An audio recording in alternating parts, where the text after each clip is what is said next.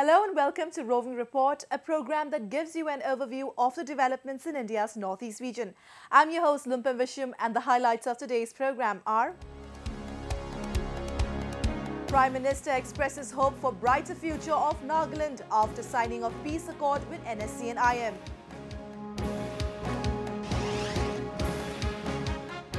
Union ministers review situation in flood-hit Manipur.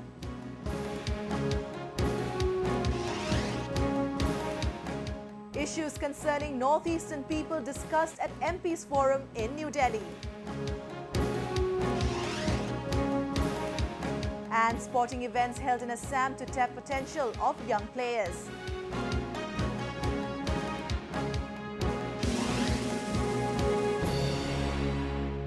Prime Minister Narendra Modi has assured his total commitment towards the development of the Naga people after the signing of peace accord with NSC and IM at capital New Delhi in his presence.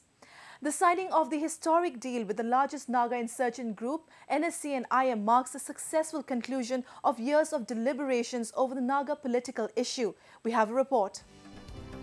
In a major breakthrough, the Government of India has signed a peace accord with the National Socialist Council of Nagaland Isaac Muiva faction, bringing to an end decades-long dialogue on the Naga political issue.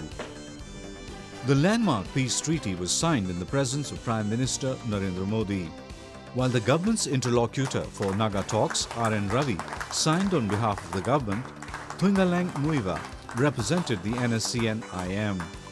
Home Minister Rajnath Singh, National Security Advisor Ajit Doval, senior government officials, the top leadership of NSC and IM, and various leaders of Naga bodies were also present at the event. Today's agreement is a shining example of what we can achieve when we deal with each other in a spirit of equality and respect, trust and confidence, when we seek to understand concerns and try to address aspirations. When we leave the path of dispute and take the high road of dialogue, it is a lesson and an inspiration in our troubled world. Today, we mark not merely the end of a problem, but the beginning of a new future. While the details of the agreement were not revealed till the filing of this report, both the sides expressed hope of having arrived at a better understanding and the possibility of successful execution of the deal. The Prime Minister thanked the leaders of NSC and IM for their cooperation and assured them that peace, security and economic transformation of Northeast is a major priority of the government. He also expressed hope of a brighter future for Nagaland. Peace, security and economic transformation of Northeast has been among my highest priorities. It is also at the heart of my foreign policy. Especially the Act East policy have been deeply concerned about resolving the Naga issue soon after entering office. I appointed an interlocutor for talks with the Naga leaders, who not only understood the Naga people as also their aspirations and expectations, but has great affection and respect for them. The NSCN was formed in 1980 by Thungalang Muiva, Isaac Chishi Swu and S.S. Kaplang after they split from the Naga National Council, which had been fighting for the sovereignty of the Naga people. 8 years later, the group also faced a division, with Kaplang forming his own outfit, NSCN-K, and Isaac and Muiva forming the IM faction. The NSCN-IM has been in talks with the government since 1997 and was engaged in a ceasefire pact. Consecutive governments had been trying to reach an amicable solution on the issue by holding talks with the outfit as well as various civil society representatives and local bodies. We appreciate your wisdom, your leadership, and your vision to build an enduring relationship. The Nagas will ever remember you for your statesmanship and your profound understanding of the Nagas with warm heart for them. Beginning from now, the challenges will be great, so also the responsibilities. Today, to the leaders and the people of Nagaland, I say this: you will not only build a bright future of Nagaland, but your talents, traditions, and efforts will also contribute to making the nation stronger, more secure, more inclusive, and more prosperous. You are also the guardian of our eastern frontiers and our gateway to the world beyond. The Naga political issue that had been going on for over 6 decades had taken a huge toll on generations of Naga people. The successful conclusion of the Naga talks and the signing of a peace deal will likely usher in development and put an end to major insurgency problems in the region. There is also hope that other northeast-based rebel outfits will follow suit and reach out to the government for resolving the conflict in a peaceful way.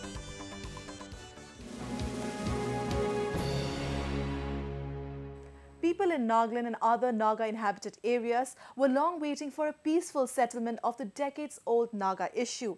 The signing of the peace accord between the Government of India and NSC and IM is being seen as a landmark decision and has been welcomed by the people from various sections of the society.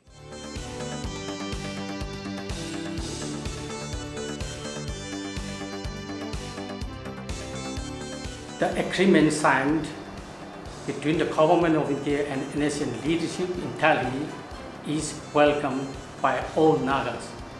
Nagas, I would say, they are very progressive people, but because of this political issue, unresolved, has been going for a long time. And now it is a duty for everybody to bring all the Nagas together to have understanding and to accept whatever agreement comes about.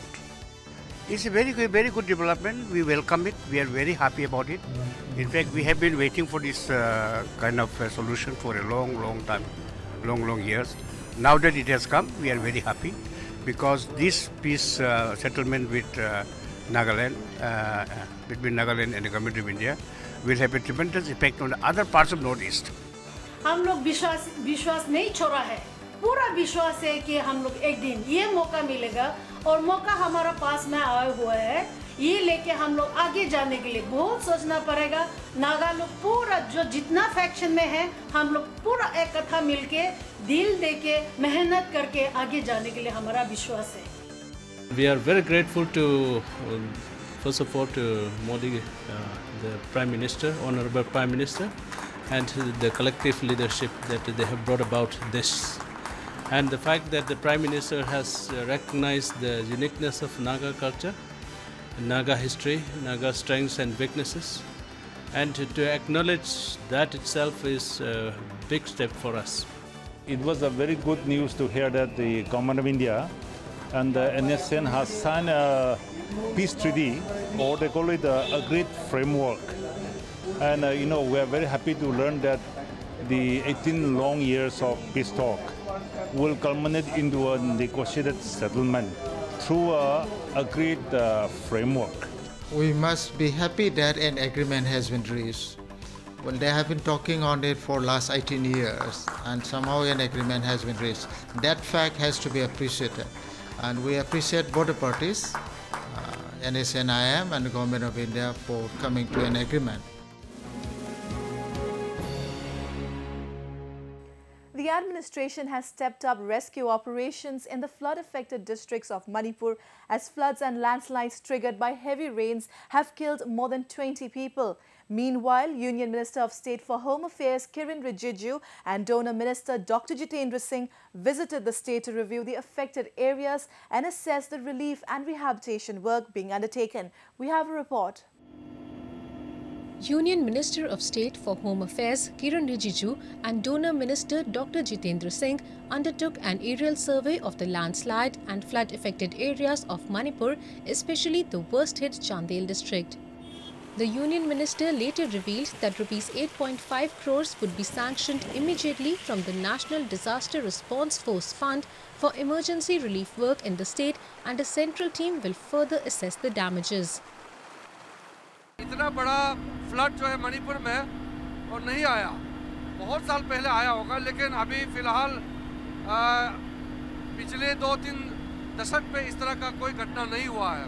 नुकसान बहुत ज़्यादा हुआ है, तो हमारा केंद्र की तरफ से जो भी सहायता मुआवजा जो देंगे हम लोग देंगे, और साथ में ऑपरेशन लगे हुए हैं ग्राउंड में। हमारा फोर्सेस जो है पैरामिलिट्री फोर्सेस, असम राइफल के, मणिपुर स्टेट गवर्नमेंट के पुलिस और प्रशासन के साथ में सब काम में लगे हुए हैं।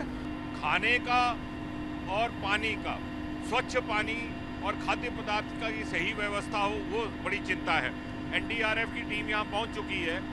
यहाँ के स्थानीय विधायक और तमाम राजनीतिक दलों के कार्यकर्ता राजनीतिक लकीरों से ऊपर उठ करके सहयोग कर रहे हैं। Teams of the National Disaster Response Force and State Disaster Response Force, assisted by Assam Rifles troops, are carrying out rescue operations in Jomul village in Chandel district, where a severe landslide killed at least 20 people. Several houses have been destroyed and swept away in the floods and the resulting landslides in different districts of Manipur, with Thobal and Chandel being the worst affected. Massive flash floods due to continuous downpour and overflowing of rivers has inundated large tracts of area, destroying crops and property and rendering thousands homeless. Because of the heavy rainfall and because of the landslide at several places, to go to that place by road is completely not possible. So we have asked air support from NDRF. So NDRF has sent a chopper yesterday, last night. So they have been airlifted from the Guwahati. So we have sent the first team to the place of incidents. With several rivers flowing above the danger mark, large number of people have vacated their homes and are seeking shelter at temporary relief camps set up by the state government and various social organizations. The landslides have also caused major cracks along the Imphal-Moray highway, and a portion of the Nopal-Sangshak road has been washed away. A number of bridges have also been washed away, cutting off several villages and affecting communication. Saurana yumamada laitrabada lupala ani ni gisang gumba uramgadra maram di bazar ni nang sai TV no free slow and thamna ni na amatalo thok nangdraba maram di karino araga hindagi chausina angak poiba hanadi kangthaktalai chanamani island si hanadi chaurba su asuki matikti yorok lo hena khandan kangthaktalai thamneba isingsina kangthak yorok padadi changaga lo thobda amda ngamnadraba. The Manipur government has announced 5 lakh rupees ex gratia each for the victims of landslide and flood. Meanwhile, the government is intensifying relief operations which have been hit due to the bad weather and lack of proper communication channels.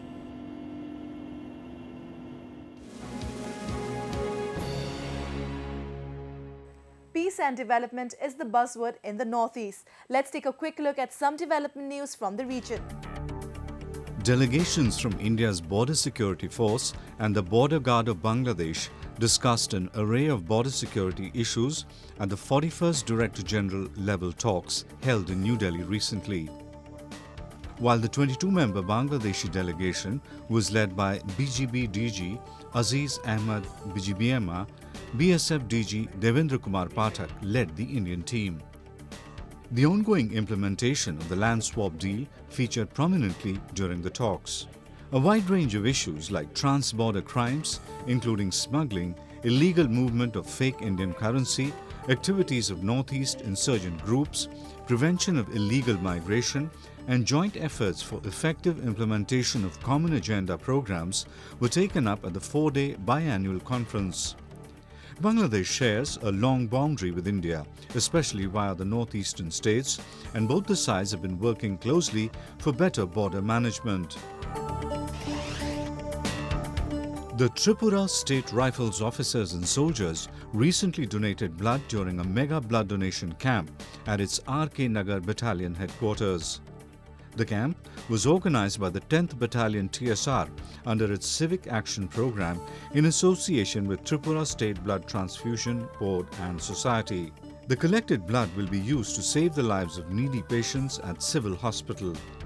The camp also helped in spreading awareness among TSR soldiers about HIV/AIDS. As the new college sessions have begun, the All Assam Students' Union recently organized a street drama against ragging in the premises of KK Handik Girls' College in Guwahati. The aim was to generate awareness among the students through the medium of art and encourage them to not engage in any such activities. The street plays were performed in other colleges as well. A month-long training program on Shrumang Leela tradition and Moirang Parva festival organized by the Manipur State Shrumang Leela Council and Theatre Mirror concluded recently at Iboyema Shangleng. 67 aspiring artists participated in the training-cum-workshop that aimed at preserving the traditional art forms of the state and popularizing it among the young generation. The participants were taught the methods of dancing, singing and performing the art as well as history and background about Shrumang Leela by renowned artists and various film directors.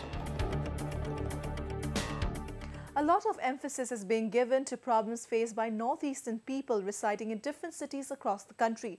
Recently, members of parliament from the northeastern states interacted with students, civil society representatives and other people at an event in New Delhi and took stock of their problems. We take a look.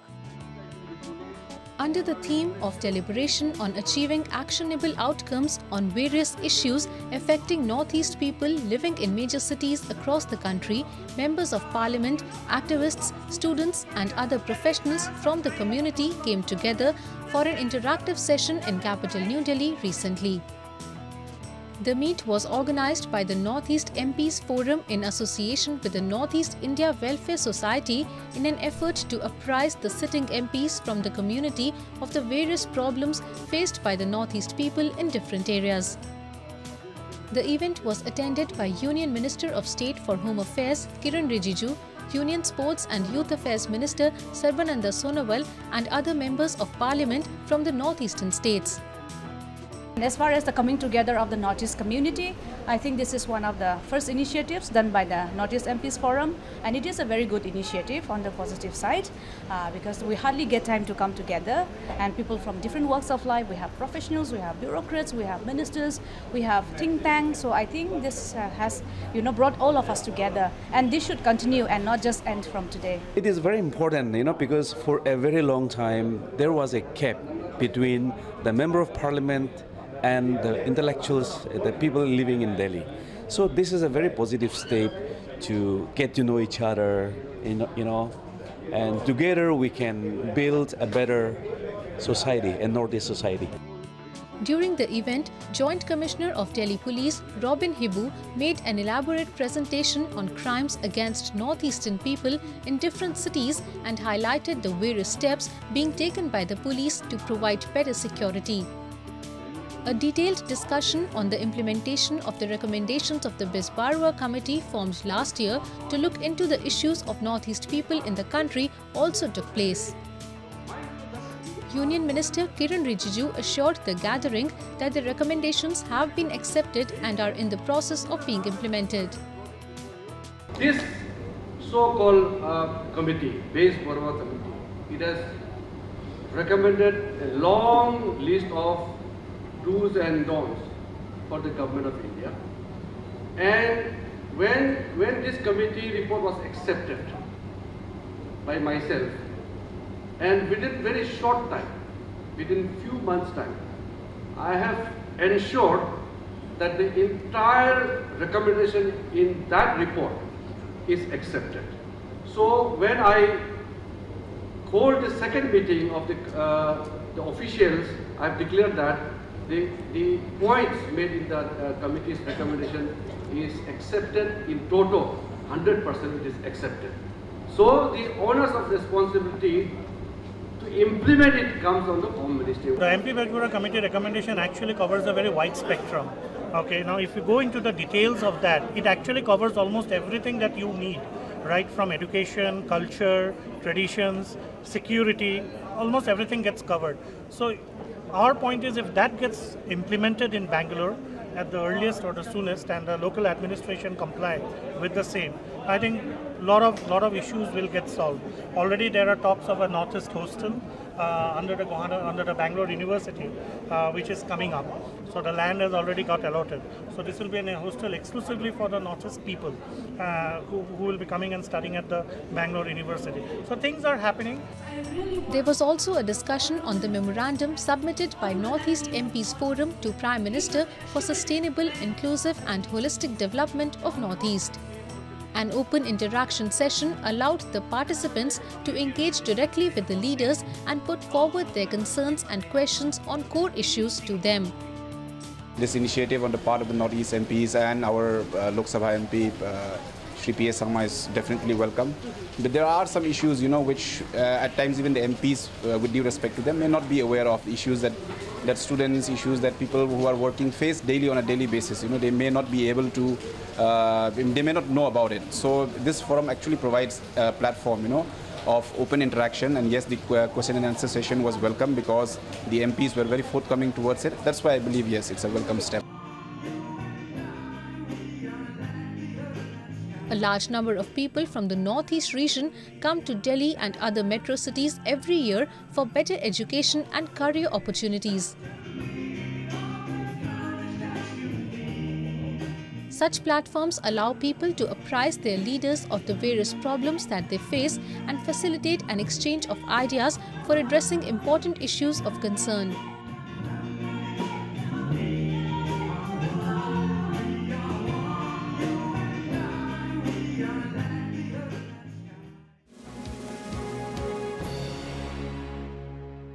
There is a huge pool of talented sportspersons in the Northeast. In order to utilize the potential of the youngsters and provide them with a platform to polish their skills, several coaching camps and championships are being conducted on a regular basis. We have this report from Assam. Sweating hard to hone their skills in table tennis, some 70 budding players from Jorhat district participated in 10-day-long summer table tennis coaching camp held at Kushal Konwar Indoor Stadium in Jorhat. The players received training under 3 categories: beginners, learners and advanced groups. The camp was sponsored by Oil and Natural Gas Corporation (ONGC) with an aim to discover the hidden talent of the budding players from the region. We have a learner group, beginners group and also advanced table tennis group. Our motto to produce national and international TT players from this Kushal Konwar Memorial Indoor Stadium. This camp is giving us really nice techniques, nice workouts, nice exercise, nice warm workouts and everything new which we haven't got before. So I'm really loving this camp and one day I really want to become an Indian champion and I want Biman Bhagavati by my side. So this is my aim. Youth in Assam are also learning skills in outdoor sports like football. Recently, the 3rd All-Assam Girl Under-17 District Level Football Championship was held at Nehru Stadium in Guwahati. Players from all 14 districts of Assam participated in the championship held under the aegis of Directorate of Sports and Welfare, Assam. Udalguri School, the winner of the event, will now participate in the Subrato Cup to be held in September in Delhi. This is mainly for the promotion of football among the girls students. And actually the champion team will go to New Delhi to participate in Subrato Cup tournament.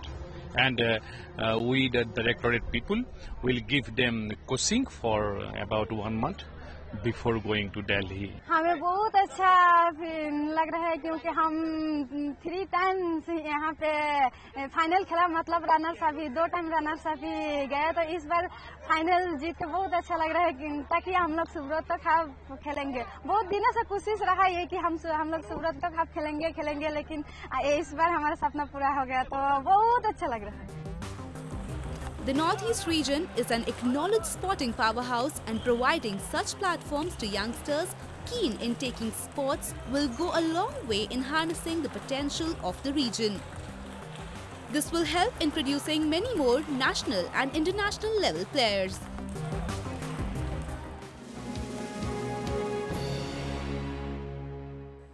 With that, we have come to the end of this episode of Roving Report. Do connect with us through our Facebook page and follow us on Twitter at AnyIndia_ANI. You can also subscribe to our YouTube channel to get latest news updates from the Northeast. I'm your host Lumpim signing off. Goodbye and take care.